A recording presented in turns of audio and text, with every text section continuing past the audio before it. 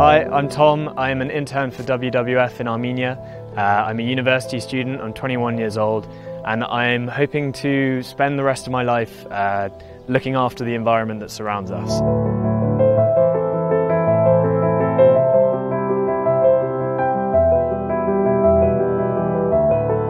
WWF are working in Armenia to reintroduce red deer to Dilajan National Park.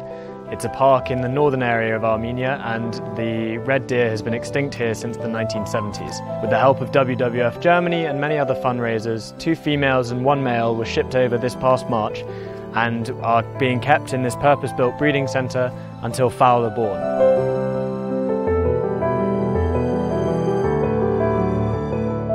When the fowl are born, with the help of the full-time ranger staff that they have here, they will be re-released into this area when traits that will help them in the wild have been recognised at their young age. I've been lucky enough to get up close and personal with the deer today and help out with the rangers, with feeding them. The centre that you see behind me is being built to accommodate for tourists and for people who want to come and see the reserve. It's a really interesting place.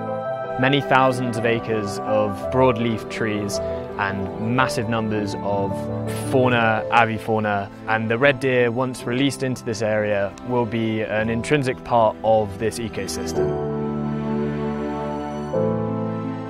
If you have the capacity to support us in any way, that would be fantastic, because it really is a wonderful project.